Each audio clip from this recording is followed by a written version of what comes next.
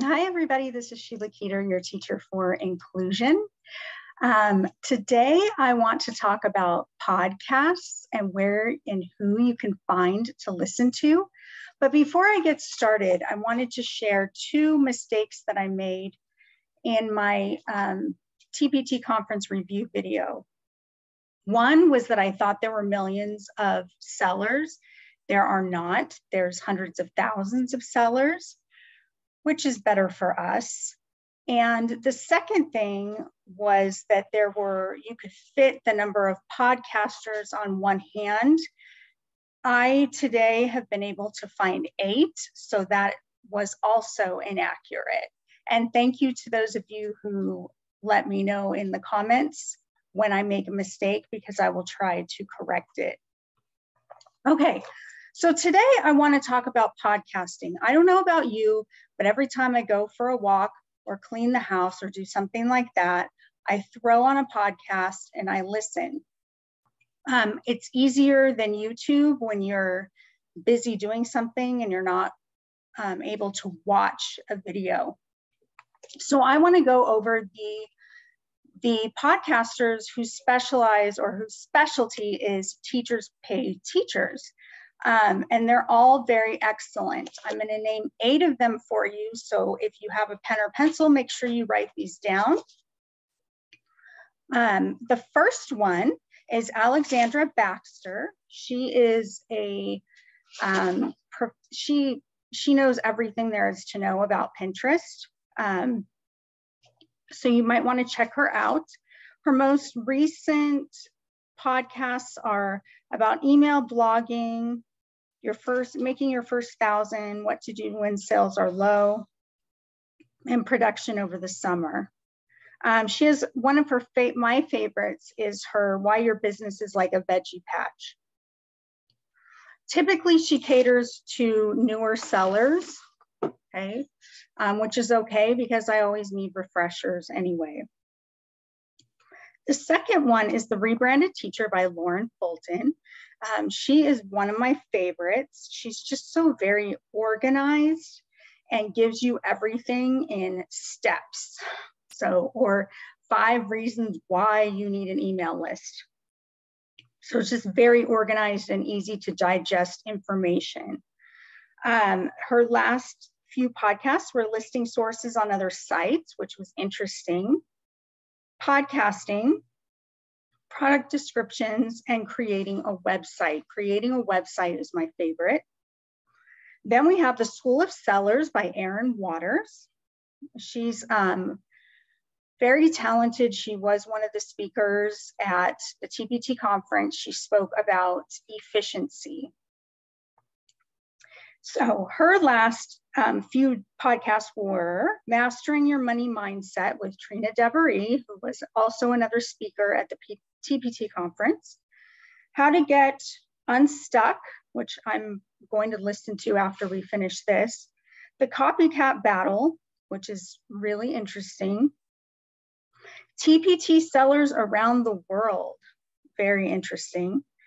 And what I like about her is that she has a lot of topics that you don't see in other people's podcasts, because sometimes it can get really repetitive when you're watching multiple podcasts and people are talking about, covers, product descriptions, and an email list, right? Okay, then we have Teacherpreneurs Raise Your Hand by Trina DeVary. Again, she was one of the speakers at the TPT conference. She talked about kind of manifestation and how that works, and what kind of mindset you need to be in to really make money. Some of her most recent podcasts are Affiliate Marketing, Digital Products, and 10 Minutes to, I can't read my own writing. So we're going to skip that. All right, then we have the CEO Teacher Academy by Casey Morris. She's also excellent. She does, her last few podcasts were Social Media Ideas to Kickstart Your Business, Why Teachers Are Guilt Prone. And one of her favorites is Money Mindset with Denise Duffield. If you haven't checked out Denise Duffield yet, be sure to do that. My favorite book is the Chillpreneur book by Denise Duffield. And I love to listen to it on the audiobook because she has an Australian accent and her voice is really soothing. And she puts a lot of personality into reading her book. So definitely check that out. Again, Chillpreneur by Denise Duffield. All right, then we have Becca's Teacherpreneur Academy by Becca Davis. And her most recent posts are how to get followers. I want to stop and just interject an idea here. If you are trying to find a way to get followers, please stop wasting your time. Because you want followers to come to you organically. You want people to follow you because they want to know about your next resource. Anyone else, you don't need them to follow you. I see people in these big Facebook groups talk about, oh, let's all follow each other. And I'm thinking, why? So that people can copy your ideas, which is what's going to happen more often than someone's going to buy your purchase. So it doesn't need, you don't need followers. It doesn't like look better for you if you have followers. People can tell if you're a newer store, and there's a certain amount of followers people gain naturally over time. So just stop thinking about followers all in general. I don't even look at my numbers for followers. Okay. She talks about the summer, what to do in the summer, and marketing strategies and how to zone in on a niche.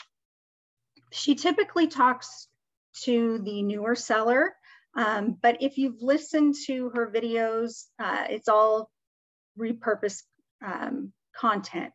Still very good though. I've listened to every single one of her videos, so for me it was like kind of a review. But if you're a newer seller, definitely listen to her podcast. She's great. Then we have the Not So Wimpy Teacher, who is Jamie Sears. She talks about emails, lessons from a coach, how to plan a retreat for your business, how to work with your spouse. And what I love about her, which is the same as Erin Waters, is that she has topics that are very original and different.